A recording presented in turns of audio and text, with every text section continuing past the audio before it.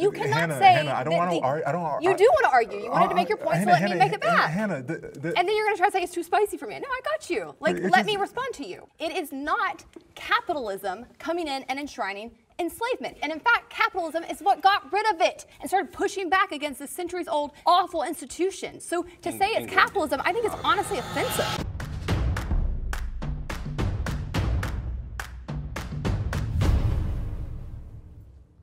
So a little while ago, Jubilee did a video about whether or not America would be better off under communism. It was quite an interesting conversation. Let's dive right into it. America would be a more powerful country under communism. May the agreeers step forward. I think it would be a lot better for all the people who are working jobs that are not, I guess, tech, basically. So I make content, which means that I work a lot of hours and I don't get paid the same amount as a soft dev. So I think it would create more creativity in certain creative industries, artists. If you make a bigger pie, everyone gets a bigger slice. Yeah. That's usually one of the main selling points of communism by communists, that if we finally reach their communist utopia, everyone would have all this leisure time to focus on art and philosophy. The issue is that your average person is just a follower and they don't really have anything interesting to say, and they're not original or creative. This society does not need more artists, it needs better art. I think one of the main misconceptions about communism is that it's just making everybody equally poor.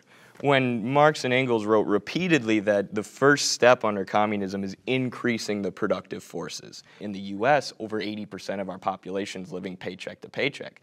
If you provide people's basic needs, if you invest in economic growth and in jobs and in infrastructure rather than investing in endless war and massacring Muslim people in Gaza, you're going to make this country a lot stronger. You're going to make the people a lot more stable here.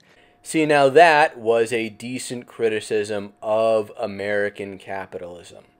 Is communism the solution to this? Absolutely not. But he highlights some very important flaws with the American system, which we will come to see that the capitalists on the other side of the debate do not come to address in any sort of meaningful way. They really just point out the fact that communism is an objectively worse or untenable system.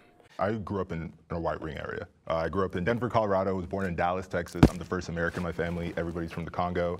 If my family was able to come here, of course it would have some capitalist connections. So I grew up very much with the idea that everything I need is under capitalism. Individualism, freedom, all these things are under capitalism. But I'm black in America. So those contradictions really just create that friction where I'm like, this doesn't align with what I was told and what I'm actually seeing or actually feeling. So why did I come to communism? When I actually read it, when I went from Marx to Lenin to Mao to Deng to Fred Hampton, I started realizing, like, oh, this is patriotism. This is the idea that I look at another American and think to myself, I want you to be fed. I want you to feel fulfilled in your life. I want you to feel like you actually have control within your society. Honestly, as somebody, again, who grew up in that right-wing area, that flies over everybody's heads. Kind of sucks that this guy's parents came here just for him to hate white people. Disagreeers are walking quick on this one. Can I say something first on this one to be so bold? Here's my argument. How come every communistic country has to build a wall or a fence to keep people in? China ain't letting people out. My grandma, I remember going, my grandma. Yeah, but where did you come? But where did you come? There's not a mass immigration into Venezuela, into China, into Russia. Where do people want to go? Switzerland, America, Sweden. They're all talking about, we need to build a wall because people are coming. China's not going, well, we better build a wall because all those Americans are coming across. Nobody's going there. More like China wants to actively keep people out. And the Chinese people who you do see coming over here from China, you know, going to elite universities, come here because Chinese elite universities are so competitive. Or to exploit the US's resources in some other way, like buying real estate or buying up our farmland because of this free market attitude we have over here in the States. Or because they're Cantonese speakers rather than Mandarin and are just kind of annoyed because they're not top dogs in their own country. So you legally cannot become Chinese. I went to international school growing up, and every single non-Asian or anyone else that's like American or Canadian that's gone to China has never wanted to come back to the US. That's something that's really interesting. So I think it's like if you've never been... That's an adverse selection, a group of people who are Let her already... finish your point, and then like, I got you. I guess like whoever has the open mind to go visit usually doesn't want to come back. And I do live streaming, so I know a lot of live streamers who like permanently move over to the like Asia, especially China, because not just it's cheaper, it's also just higher benefits. Most people get like free healthcare, so it's a lot easier for you to survive there. I think it's not because people don't want to go, it's also because you're taught propaganda since a young age. China's scary, China's bad, evil, red dragon, so people don't go and don't even go see it. That's the problem. I would definitely argue that a lot of China's success is due to the introduction of free markets, but if we want to run with this idea that China's a socialist country, which is just fundamentally untrue, I could also just point to the fact that they're super low on the HDI. Their GDP per capita is like $12,000. The US GDP per capita is $70,000. So like I would say in terms of like economic success, we're definitely doing way better. So that guy just made the single strongest point against people who refer to themselves as communist and support current existing governments that identify themselves as communist, which is that China really is not a socialist state. China is not some dictatorship of the proletariat. And in China, there's very limited worker self-management, right? Workers have limited decision-making power and autonomy in the workplace. The Chinese government has also suppressed strikes and other labor movements, and there is also still significant income inequality. China is in fact a type of corporatist state where the government has created these very strategic and effective state-created legal monopolies, which have brought in a ton of wealth. And also what that guy neglected to bring up is purchasing power, which is what actually matters, and how Chinese wages have ballooned under Xi Jinping. Ty, in terms of how we see immigration into this country, of course, we're American. We're only going to see the American viewpoints of this. China has immigration. People do try to cross the China's border all the time. We're all humans. Everybody's doing the same thing around the world. I would say what you're saying is a perspective issue. I would love to break it down even more and talk to you about the massive amounts of CIA missions that have gone through Latin America to destabilize those countries, but just at that point. To what you were saying, judging a country by how much the wealthiest people in their country profit in their company, we both know what GDP means. Of course. It's a bad faith way to really explain their country. What about HDI? Human Development Index. And how's so that it's made? measured by things like health, income. It's the UN standard for like how well an economy is doing. The US and China are also not beginning from equal starting points either, which makes this kind of disingenuous. Like Western European countries or countries that are like the colonial product of Western European countries have had longer to industrialize. China went from basically a feudal society to an industrial society comparatively overnight. So the HDI of China does not necessarily reflect a defect of the Chinese system or of communism generally. And again, I don't even like communism. I don't think it's a good solution. But I can't help but feel this guy's making a bit of an apples to oranges comparison here.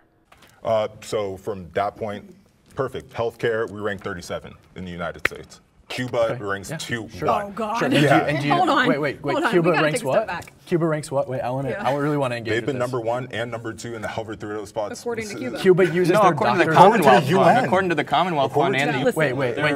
Cuba is 83 on the HDI. They use their doctors like slaves because 90% of the profit goes to the state. They literally trafficked their doctors. When doctors George W. get very Bush little. opened up a program to let Cuban doctors escape because they were trafficking them and making them go do these PR campaigns in other countries to give health care, 7,000 people immediately came to the U.S. At one meeting, 2 doctors passed notes to other doctors they were on a hospital set with and said, kidnapped. This is propaganda. So I appreciate the emotional examples, 100%. It's not emotional. You can talk to the No Borders Sovereignty organization that works to get healthcare professionals out of there. You look like the nicest person in this room. I would Well, hope you let I'm me trying to finish get my this point point, across, then too. I'll answer. I But got please, you. go. The guy with the head wrap is such a jerk. But they are repeating PragerU tier propaganda about Cuba, let's be honest. Well, I've been told that Fear, fear, fear, fear, fear is happening in Cuba. They're doing this super, super, super scary thing with Cuba, which is great. I would love facts. So I'm giving you facts about doctors fleeing the country, and also about how they're having to ration basic antibiotics in their hospitals. Yeah, we've got them under an embargo. Medical things are excluded since 1992. That's not true. That's been disproven by multiple studies. This year during COVID, Cuba made their own COVID vaccine because the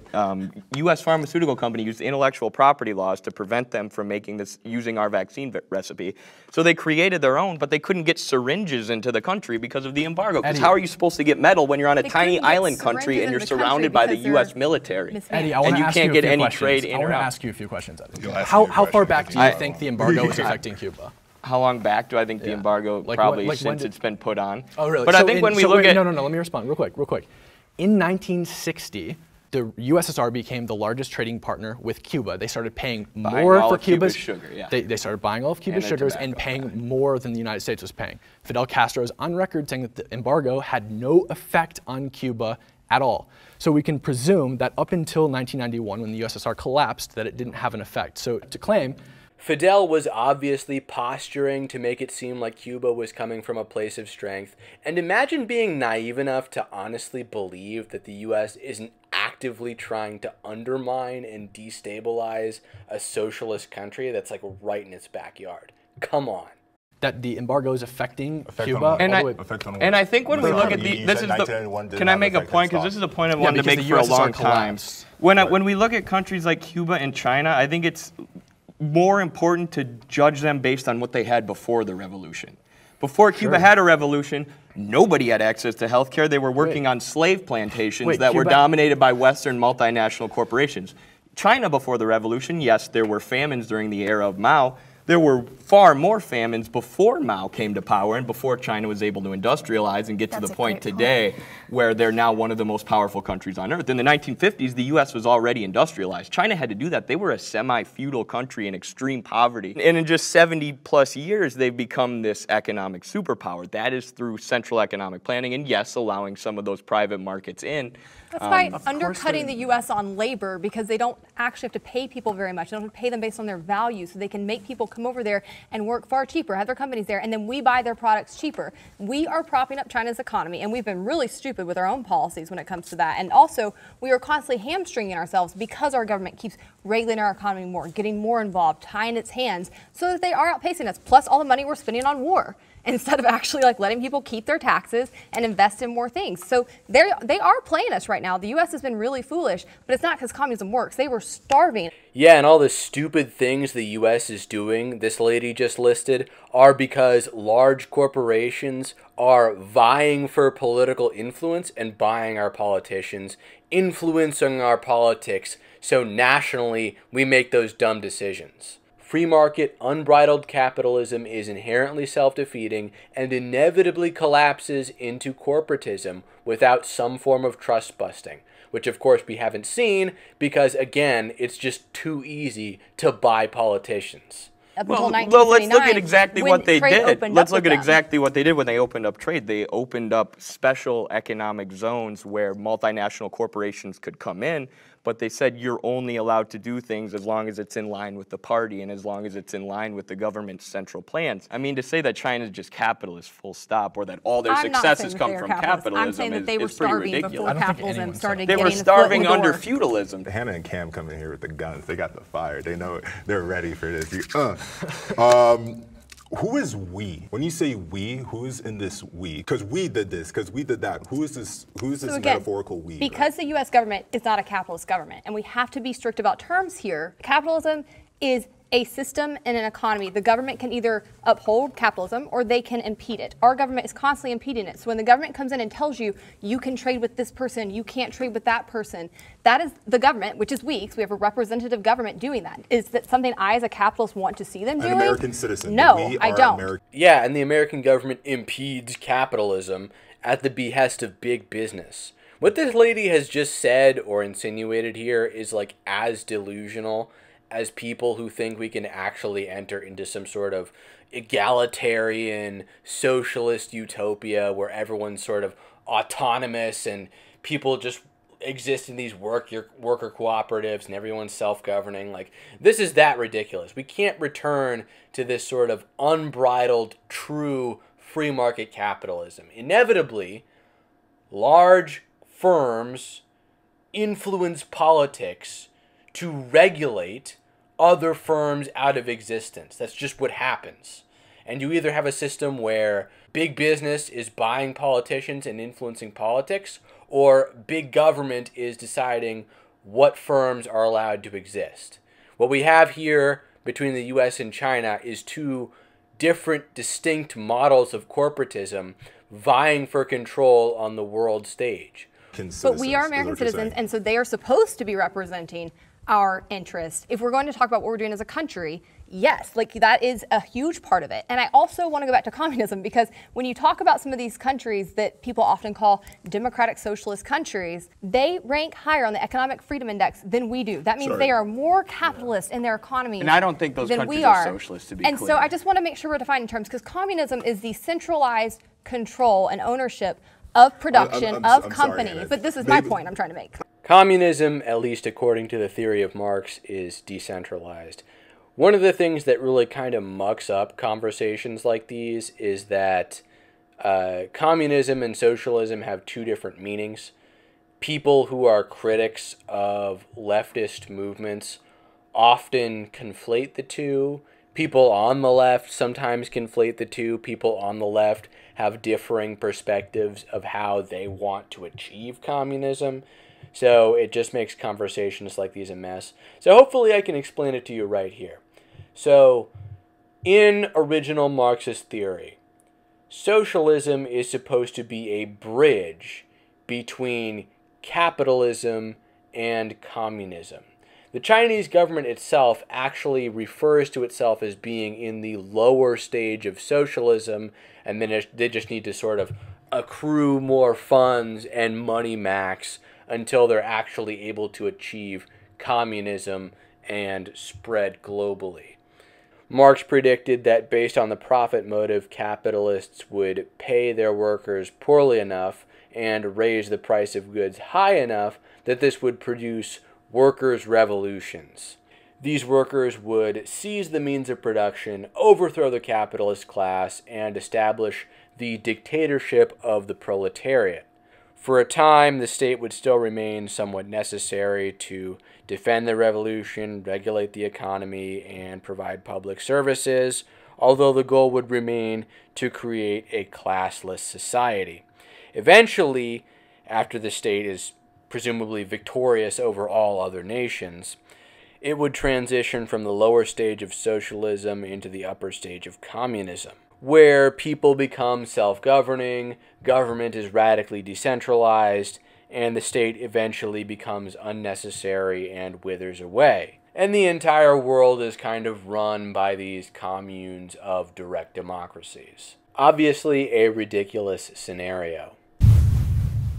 Giving people government aid makes them lazy.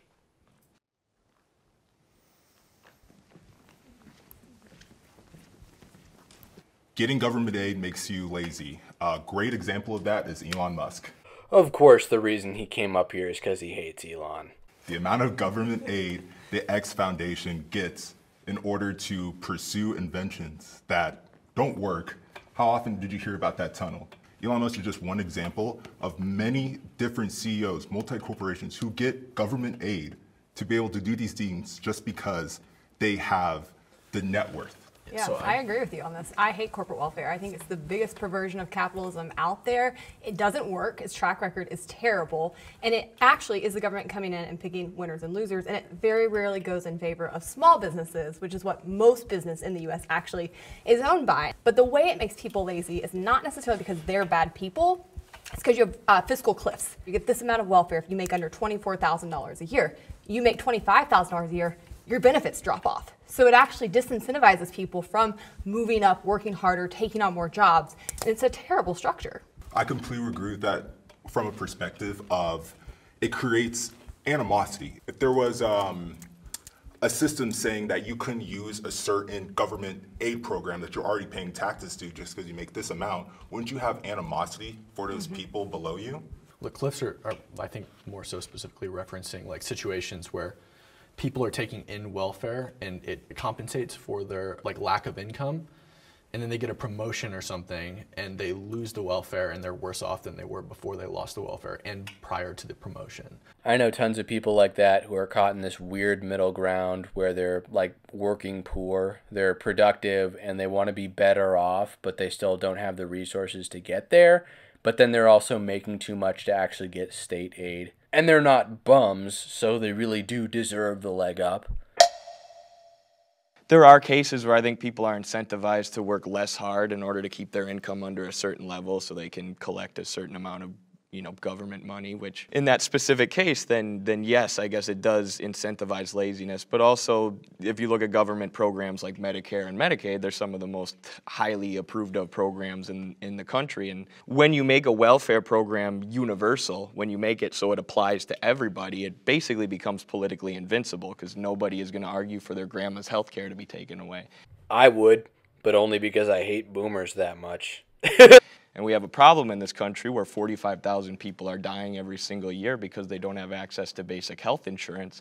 And I think if we were to nip that in the bud and nationalize those giant pharmaceutical companies and make sure that healthcare is provided to everyone, we would actually stimulate a lot of innovation, a lot of labor, and a lot of hard work in this country because people would be less bogged down by medical bills and would be more healthy in general. So without a market, if the pharmaceutical industry specifically is nationalized, how does the state set prices effectively? Before you get into that point, did you want to say something? Yes, please. There you go. Deflection. But Germany's healthcare system is kind of a hybrid and is better than socialized medicine such as the UK or Canada, but then also America's healthcare system. So there is another way. Don't forget that. I was gonna add, I guess like I lived in China for 8 years and 10 years in the US, so I have like the divide between the two. I guess in China, generally speaking, it's really safe and there's a lot more equality in certain areas. In terms of like support from the government, it is easier to get healthcare, 100%, and also I think certain societies use communism well, and it can be used well to create, I guess, more equality. I think capitalism ultimately creates inequality. So one thing I was going to say, you have to be careful. There's an old saying, we went out of the fire into the frying pan. The question is, under what system do you not get the guys at the top becoming super wealthy? Because Stalin and Mao Zedong, these people become Chavez. Okay, Castro, this man is no angel. The question becomes, which one dampens our greed in a way that benefit the most people? Yeah, I don't even think it should be that. It should just be which system is more effective at distributing resources and helping people have good outcomes. And China has abolished poverty, and we have rampant poverty. China hasn't abolished poverty. Yes, they have, according to the World Bank. There's 300,000 homeless people in China. But there's more people, though, in ratio. He said they abolished poverty. I would love to ask that capitalist guy what the hell is going on in every major city on the east and west coast of America. It's a nightmare here. Yeah, China is more authoritarian, but it's also more efficient. Women are more empowered in a communist society. There's a really good book on this called Why Women Have Better... You want Bunny to go first? No, go ahead. I'm like, as a man... And now you all know why I am not and never will be a communist or a Marxist. Because men and women are not equal, and patriarchy is valuable. Only the rich benefit from capitalism.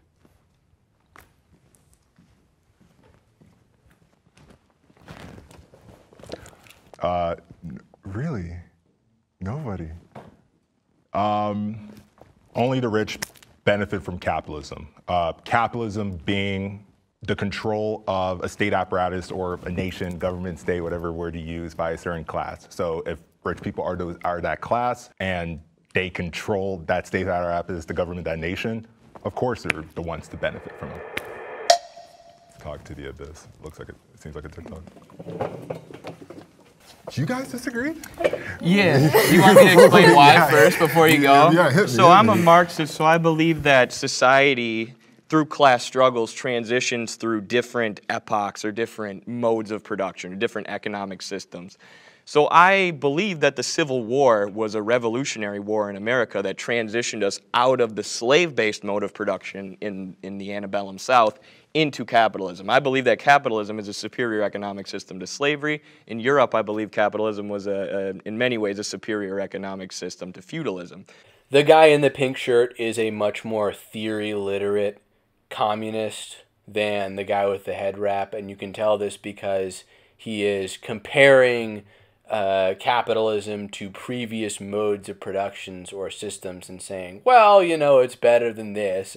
It's a little bit more neutral, and Marx himself would probably agree. Marx understood capitalism as this sort of necessary stepping stone that had to be overcome to achieve socialism and then later communism. Like he said, it was problematic, exploitative, and imperfect, but then also better than feudalism. But I would argue and agree that capitalism is better for everybody than, say, slavery. Like, you can still rise from the bottom with capitalism, and that's most societies. So it's like it's possible for, you know, the less wealthy to climb to the top if they have a good idea or like innovate on something that they think is a good concept. We're talking about benefits, right? No, I see both your points.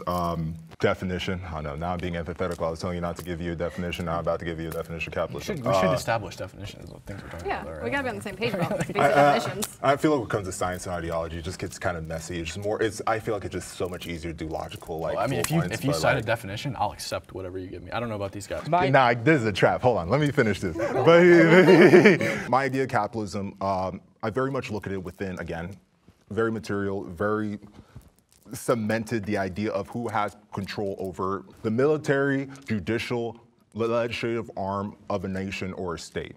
For an episode about capitalism and communism, we have not talked about class. Whatever class has control within that nation. And now capitalism would be the rich, the bourgeoisie, the job creators, having complete control within that society. Of course that would only benefit rich people. Of course you're gonna push for tax cuts. Of course you're never gonna talk about livable wage, you'll talk about minimum wage, it's harm reduction. It's a tricky one. I'm not sure there's ever a time when wealth doesn't concentrate up, including Stalin, Mao Zedong, Pol Pot. It's all Castro. You don't think Castro was a rich man who was benefited from the Cuban system? Didn't he have almost $1 billion when he died? But This idea, this concept that this guy just mentioned about wealth concentrating at the top is best expressed by The Iron Law of Oligarchy by Robert Mitchells. Leadership inevitably becomes self-serving in some way. Those in power will prioritize their own interests and maintain their position at the expense of the organization's original goals and the interests of its members overall. Hence why every proclaimed Marxist or communist state still has a wealthy ruling class. I want to interject real fast, because unlike Cam, I won't just accept definitions. So when we talk about capitalism, that's fine, that's your definition. But for most people, when we say capitalism, what we mean is the free exchange and selling and buying of goods, right? And the more you have of that, the more freedom you have in those decisions, the less the government's involved in that, the more capitalism you have. And as we have seen capitalism expand across the world over the past 30, 40, 50 years, we have seen an 80% reduction in world poverty since 1990 alone. What this lady is describing is globalism, and it ultimately increases the standard of living of people in the third world at the expense of the standard of living of blue-collar workers in the first world. Anyway, this video is already long enough as it is. I hope you enjoyed it. Please share it if you did, and Red Channels will catch you in the next one.